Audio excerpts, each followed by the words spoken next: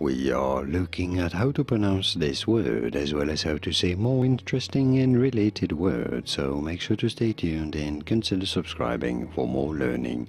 In British English this is said as angsty. Angsty. In American English, however, it is usually pronounced as angsty. Angsty in American English versus angsty in British English, and now you know it all.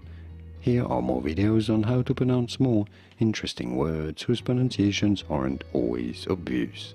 I'll see you there to learn more. Thanks for watching.